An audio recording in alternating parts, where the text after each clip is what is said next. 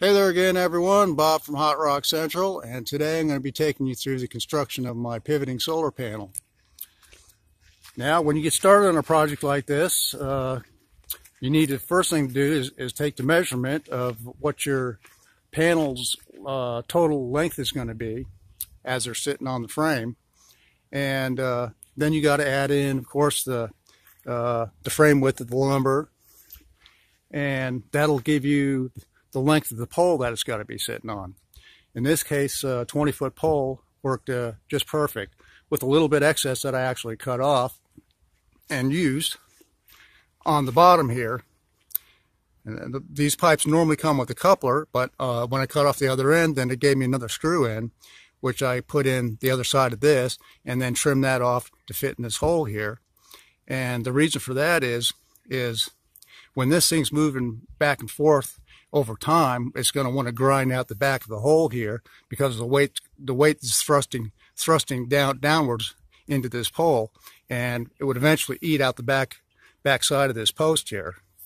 So with this coupler on here, I could put a thrust washer in front of that for the pipe being thrust into this post to keep it from eating out the back of this post here. So that is something that's kind of important, I think, when building something like this. Now, the next thing is once you get the length of the pole that it's going to be sitting on, then you set your post on either end, and you got to take into account the tilt too, because it's not going to be, if you take a tape measure and run along the ground, it's going to be shorter going straight across than it is going at an angle like that. So you got to take that into consideration, and I can't explain the mathematics behind that, so you have to figure that out yourself. But anyways, once you get the poles up, you've got them leveled and everything, you run a string from the top one down to the bottom one here, and as you see, I got my original mark here of the angle that the pipe is going to be sitting at, and that gives you the angle that you've got to drill your holes at for the pipe to sit in. Now, once you've got that, then you'll set your pole in place and set the third pole here, which is the center support, and it keeps the center from sagging. And what you do there is you take it the whole side and cut a notch in the top there for it to rest on, so it doesn't slide off the pole. And then put some grease on it too, because once it's got weight on it, you want to lubricate it so it doesn't eat up the wood.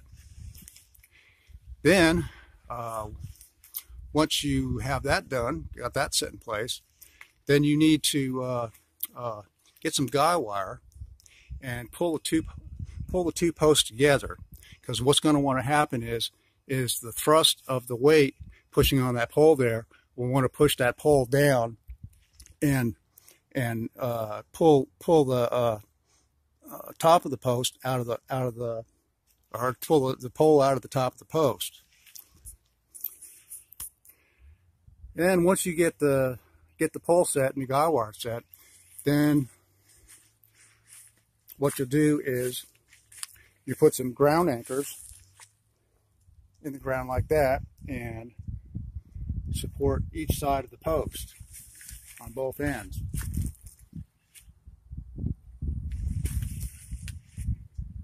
And then to keep this thing from rocking from side to side, you got to put cross guy wires, start at the top, running down to the bottom, another one at the top, down to the bottom there.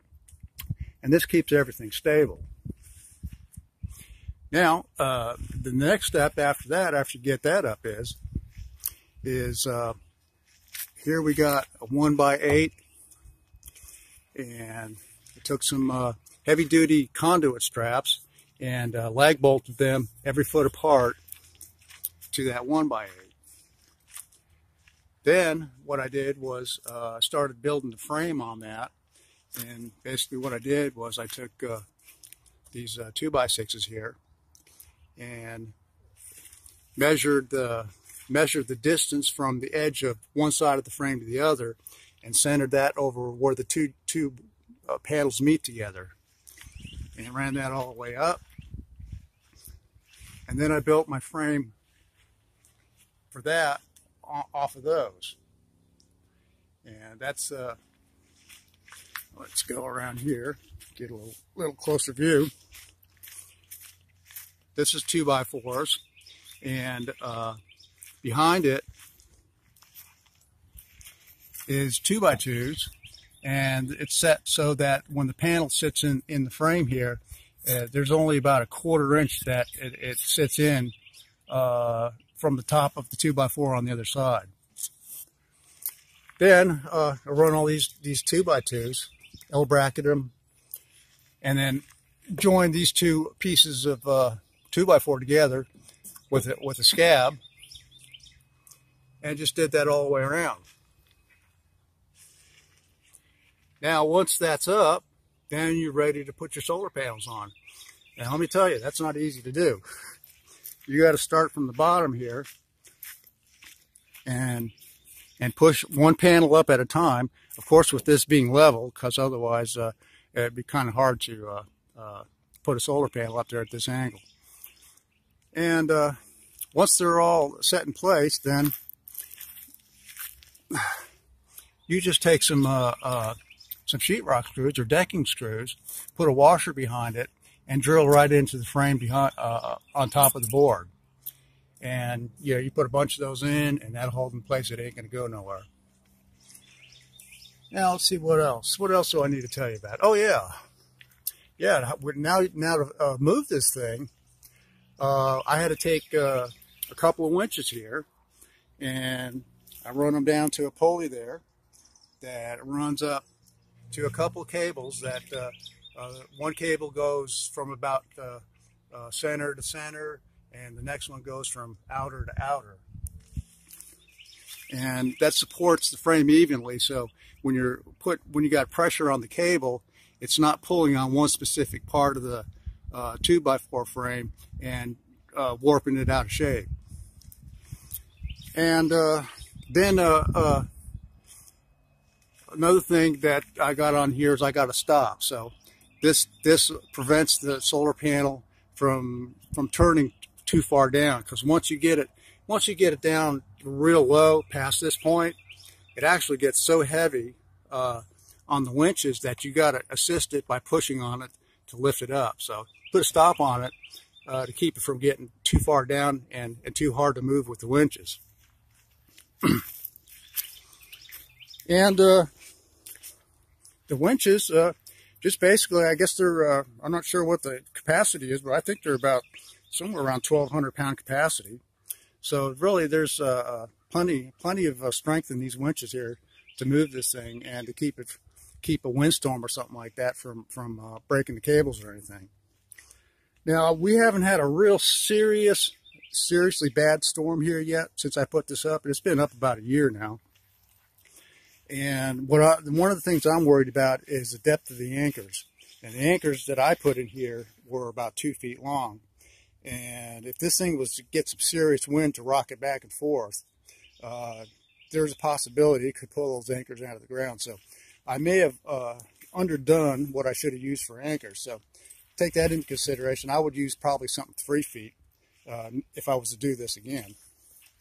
And as far as the cables go, maybe one clamp would have been good enough, but I just wanted extra insurance. So every end of the cable where it joins into a turnbuckle, it's double clamped. So there's probably not much chance this is going to come loose.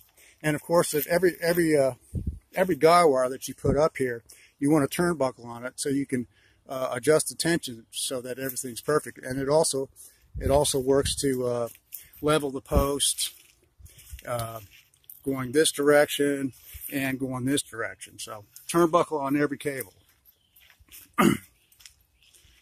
Let me see if there's anything else here I need to talk about.